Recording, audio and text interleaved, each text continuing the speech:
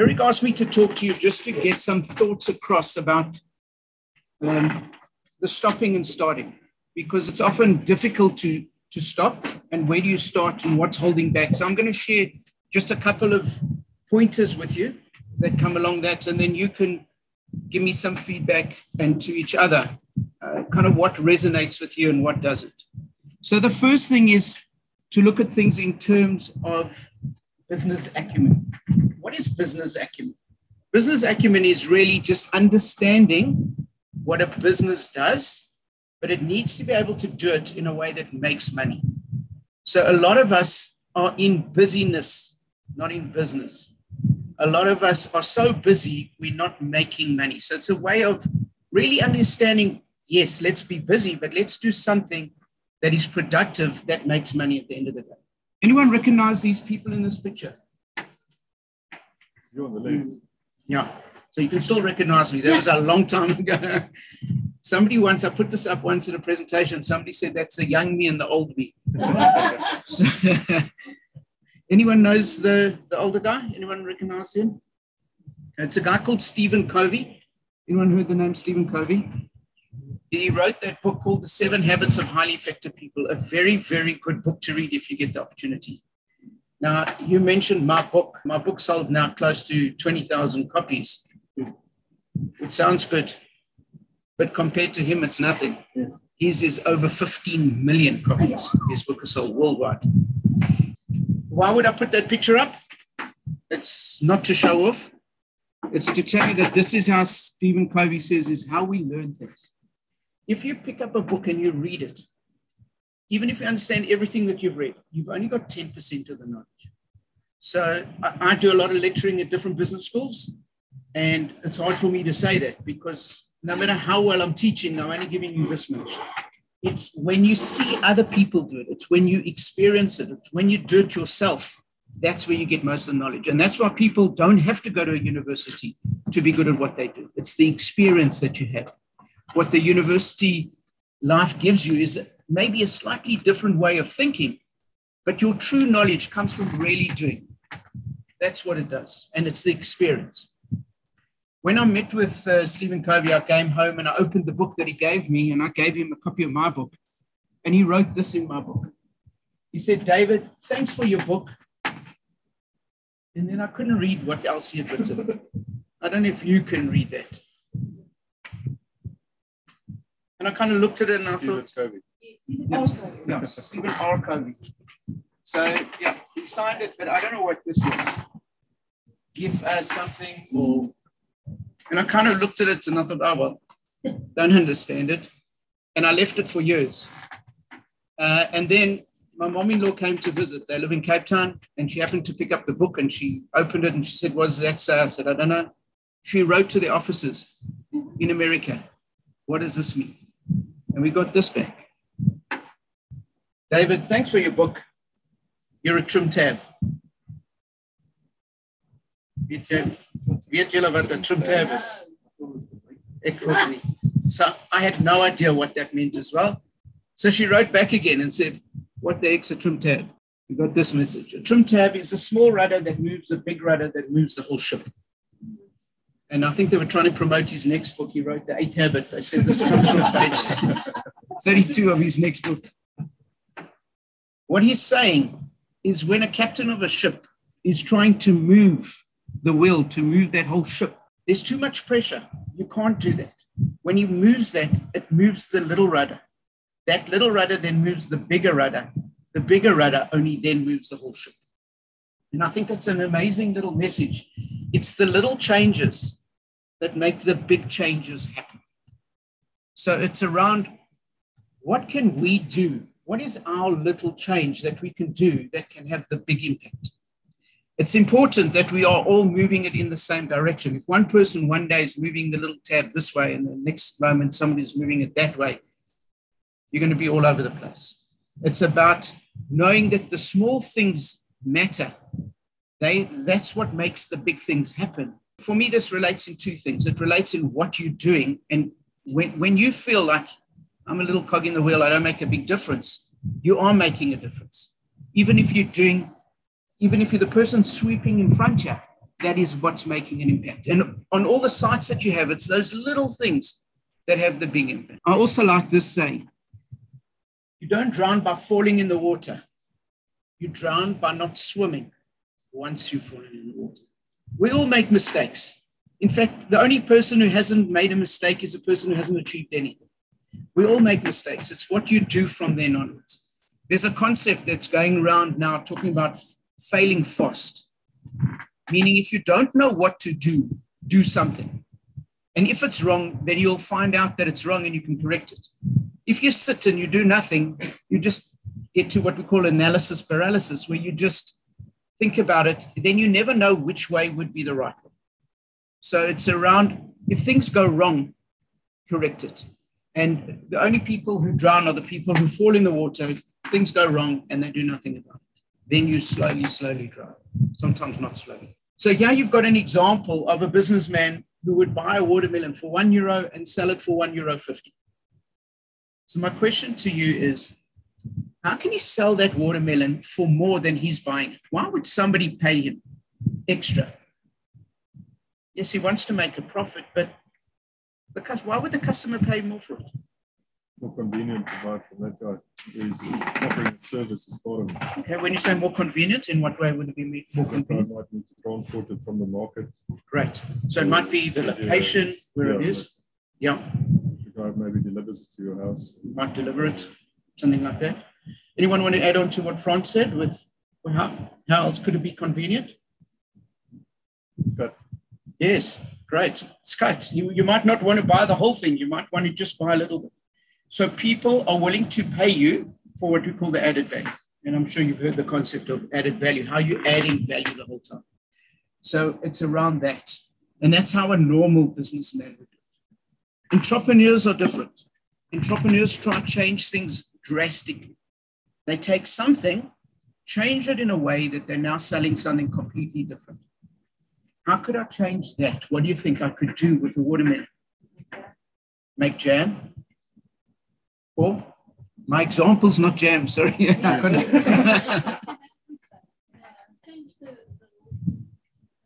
Into a product, correct.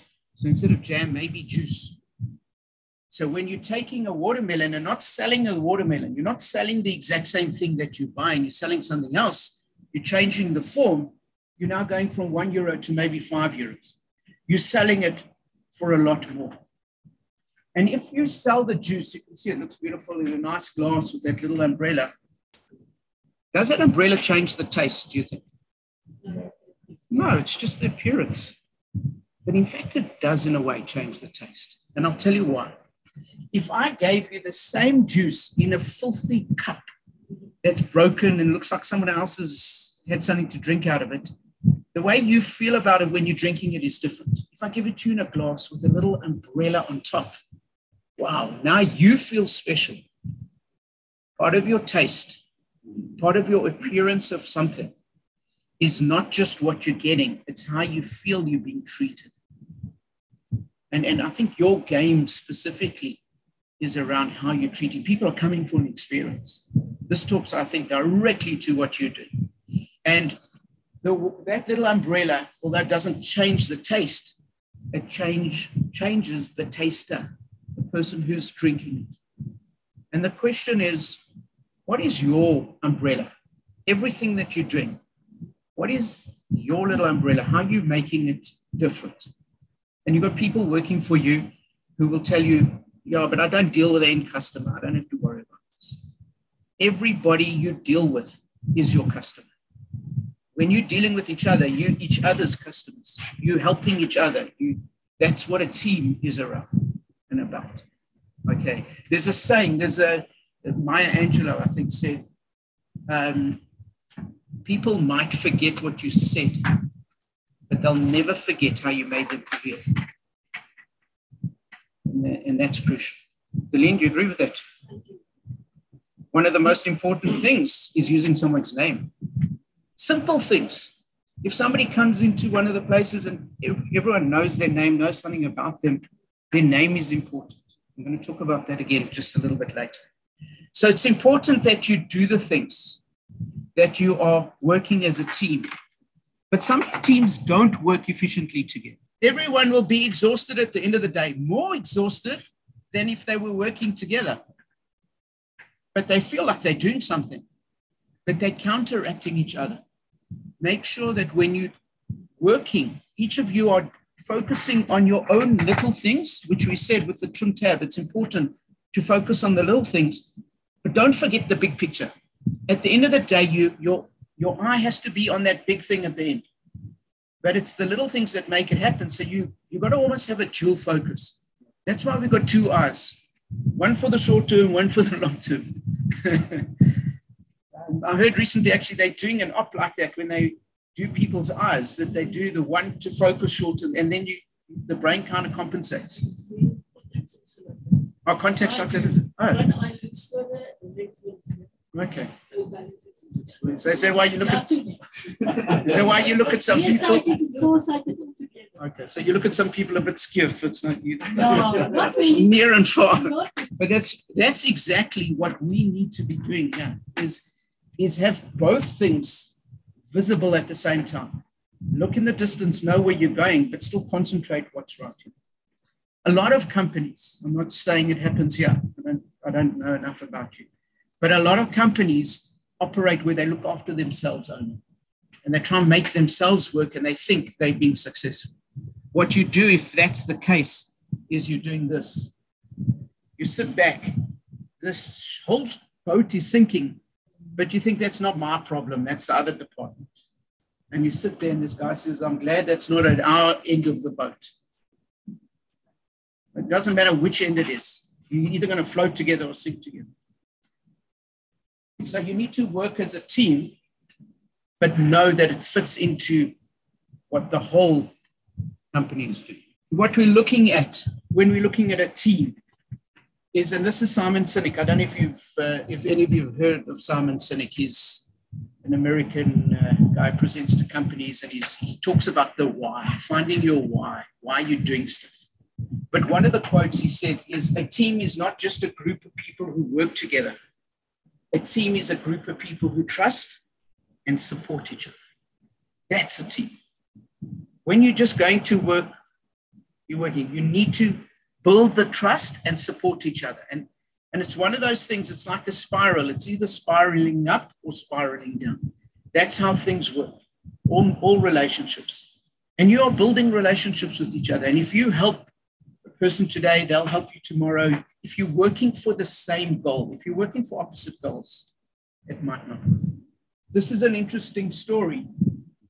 What I used to do pre-COVID is I worked with some of the business schools and I'd take MBA students to different countries. We do it within South Africa, but also different countries.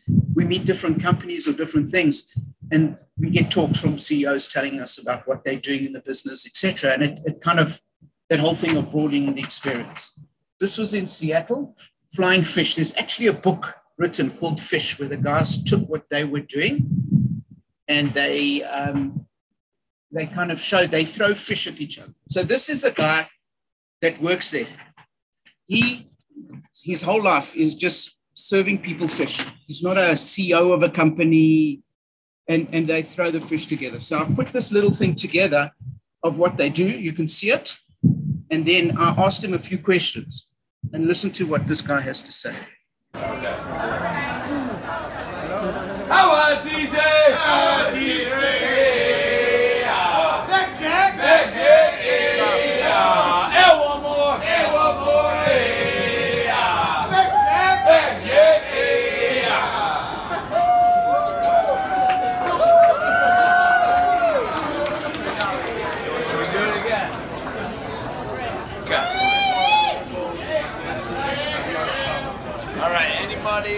Out here in need of customer service? Anybody? Nope. Guys, we back for airline travel and we ship anywhere in the U.S. If you live in Ohio, you can eat fresh seafood too.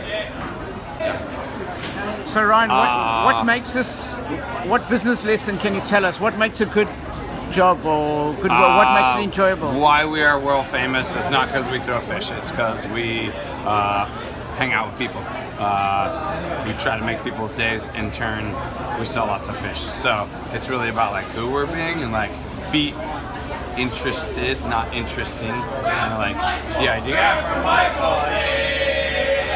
And then teamwork. There's a big amount of like respond and acknowledge. Everybody yells it out. It's how we flow. It's how we work. It's how, you know, like you have to know it's being thrown at you, right? You can't just randomly throw stuff at people without them like knowing what it is. So yeah, just our communication, and then just like we come in and we have a morning huddle at the beginning of every morning, at the end of every night, just to kind of like get here in the morning. Maybe you got something on your chest, you gotta get off, so then you can be here, you can be present, right? Because otherwise people always have these conversations going in their head. And if you can acknowledge that conversation and be like, cool, I'm not gonna let you run me today, I'm not gonna be in a bad mood because of that. P.S. I'm never in a bad mood. Yeah, some people need that in the morning, and I think it's good. And then at the end of the night, we have an evening huddle, and that is, how did we do? Do we make our goal today? Like, we set a goal and an intention for the morning, and then at the end of the day, we check in and see if we were full of it, or if we were doing it, or what we do. So, yeah. Excellent. I've been here like 3 years, and some of these guys have been here 20 to 30 years. Wow. You know? So it's like, it's really like a lot of history in Seattle. Like, these guys know everybody down here. It's like, it's nuts. And like, I know quite a few people who've worked here 3 years, but the whole market's like a small family in its own way, which is all right. Thank you. Yeah. Awesome. Thank you. Yeah, have fun in Seattle. Eat lots, drink lots. There's a lot of fun to be had around here. All right. Yeah. Awesome. Thank you. How amazing is that? This is a guy who just sells fish. He hasn't even been there since the start. He's only been there 3 years. It's been going forever. He's not the only fishmonger there. There are these little fish stalls. When I was there in this little marketplace, there must have been 5 other fish stalls. They're all making money. They're all surviving. You don't have to throw fish to survive. But as you can see, there's a whole crowd around it. They wrote books about it. When I found out we were going to Seattle, I made sure I went there because I had heard about it. Not everybody standing around looking becomes a customer. Some are just there for the show. But overall, you get the sense of everybody knows what they're doing and why they're doing it. So he said a lot. And I saw you weren't taking notes, eh? So I took notes for you. The things he said, we try to make people's day. In turn, we sell a lot of fish. The aim, you don't go there trying to sell fish. You're trying to make someone's day. And in turn, they make your financial year. And I think that relates to what you're doing as well. Your whole product is about making people's day. If you do it correctly, they will make your financial year. Be interested, not interesting. Okay. Be interested, that means the focus is on them, not you. It's not, you don't walk around here saying, look what we can do. Look how we can build these things. Look how great we're building it. It's look how we can build this because of this need that you have or that need. It's about fulfilling those needs. It's the focus is on them, not you. Teamwork. For them specifically, and he said, if you don't respond and acknowledge, you're going to get hit by a flying fish. In your case, it might be slightly different, but you need that communication. Everybody needs to know what the other one's doing, how they communicate. Group huddle. They get together in the morning and say, this is what we're going to do. They get together in the evening and saying, this is what we've done. Have we achieved it? You don't have to do that every day. The more, sometimes the better. Sometimes it's overkill. But as long as people understand what that underlying message, the same as when you're rowing, are you all rowing in the same direction? The same as when you're doing your little job, is your little job turning that trim tab in the same direction. And it's about each of you getting your team to do it, but then amongst yourselves also getting the bigger picture. And that's what's crucial. And be here, be present. It's about when you're here, you're here. When you're focusing, focus on this. They did a study on multitasking. You know, a lot of people say, I can multitask, I can do things. If you can do this, what I'm going to describe now, you can multitask. If you can write with both hands simultaneously, different things in different languages, then you're multitasking. Otherwise, you're not multitasking. And I think the only people who can do that is if you had some brain damage, because you're operating with two different brains. A special person. When we think we're multitasking, what we're really doing is what computers do. We're switching from one task to another, and sometimes very quickly. Sometimes we can switch, but you're switching, and in between, you're missing. They say the most effective and functional people who can concentrate 100% on something while they're doing that, and then eventually concentrate 100% on something else, not the other way. And they've done a study with the youngsters who are coming out of university now and going to work. They sit at their desks with their phones in front of them like this, and they're busy work, and then it beeps and they look down. That moment you're losing not just the moment, you're losing your thought process, etc. They're finding that they're 30 to 40% less productive. So where are we looking at? And can we look at things where are we really focusing on what we should be focusing? Eric gave some input of what he's looking for. And he says, this is what we should be doing. You want to be a globally efficient player, and you need those partnership alliances. That's number one. So that would kind of be the direction that you're heading into. That has to be supported by efficient people, but not just efficient people, it's team-orientated efficient people. I can be very efficient, but I'm efficient just doing my own thing. It's about being efficient, working for the team, not just for me. Okay. Working in a great self-improvement environment. Eric has a strong belief that it's about improving the company, but improving yourself. If every one of us improves ourselves in some way, we're improving the company. So it's about what can you do to keep improving yourself? What are the things that you can learn? What are the things that you can bring into your life in general? If you've got a better home life, you've got a better work life. All contributing to the company and country's growth. He's not just looking at the company, it's for the case of the country.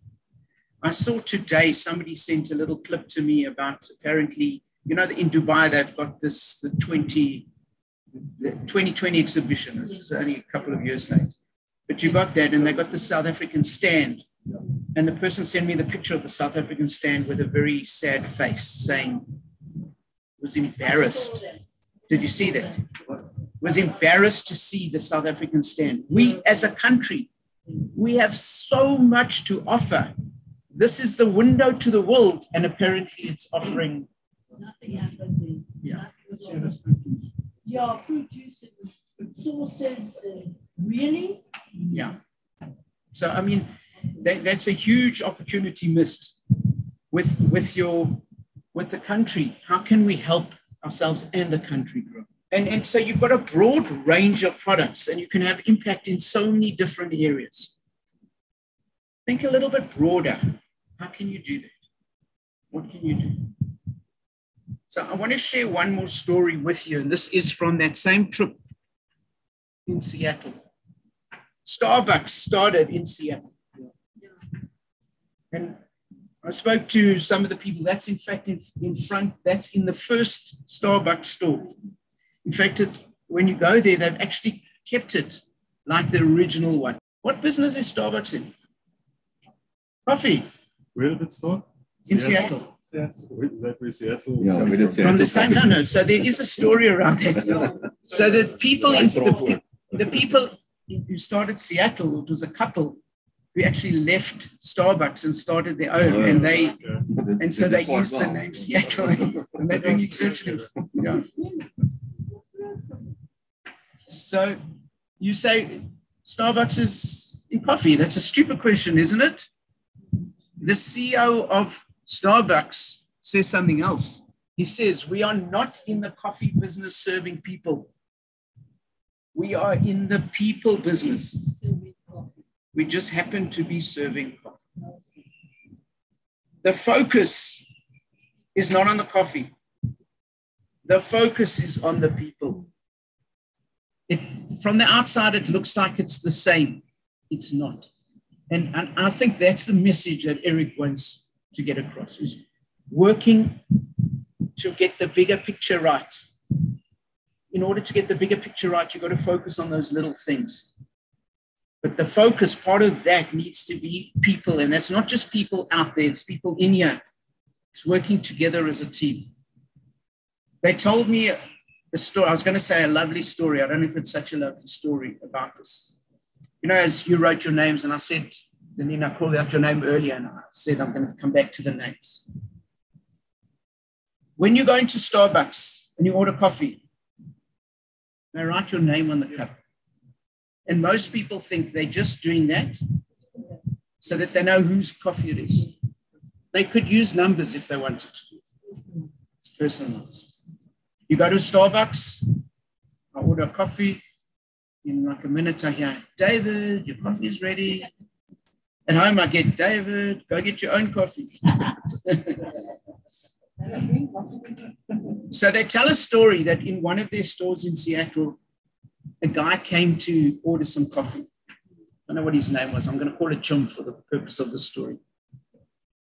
And the woman serving him saw that he was very sad. He like, you know how some people are sad, but this guy looked like he had the world on his shoulders. He looked really sad. And it's not the procedure. It's not what they normally do. But beside his name, she just put a little quote. Look up, the sun is shining, or something like that. And she wrote a little quote, and he got his coffee, and away he went. The next day, Jim came back. Happened to get the same lady serving him. Still looked sad. She wrote another quote. And this continued. The guy came in 4, sometimes 5 times a week and ordered coffee. And before long, you know, they spoke to each other and they went and Googled sayings and they waited for Jim to come in so they could put the saying on his cup. and this continued for about 3 months. And then after 3 months, Jim never came back. And a few weeks went past and Jim never came back. And they wondered what had happened. And somebody said they saw him go into this building and they kind of tracked down and they came and on the door was the name Jim and they knocked on the door. And a young girl opened the door and they explained who they are and why they're there. And they said, listen, we used to write these sayings for Jim and he hasn't been back. What happened? And she said, oh, you guys are from Starbucks. Please come in. And she said, Jim was my father. He was sad because he was dying from cancer.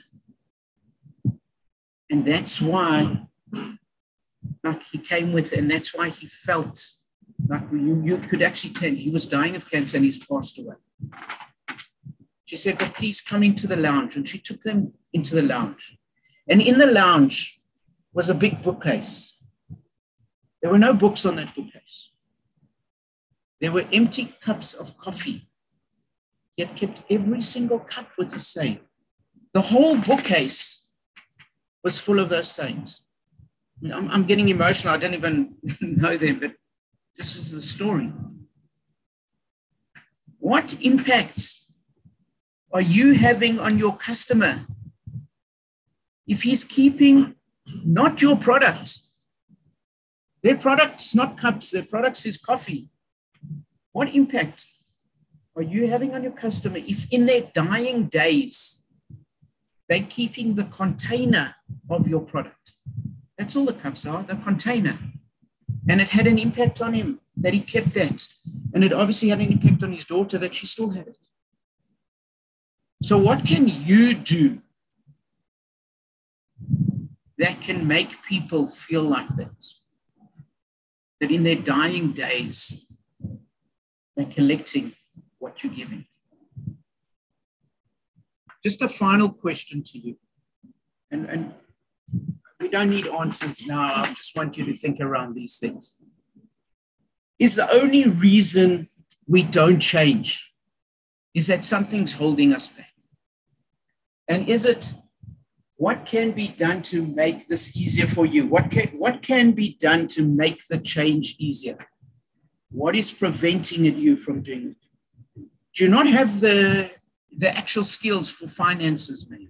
Maybe you can go and do a course on finances. Is there a blockage between communications between you? Can we unblock that in some way?